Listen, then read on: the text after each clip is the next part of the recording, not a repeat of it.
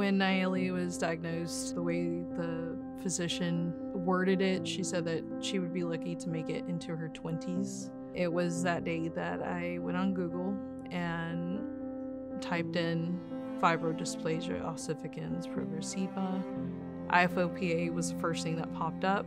It's been extremely encouraging for her to see that she's not in this struggle alone, as well as myself. We're not alone and we're all together in this.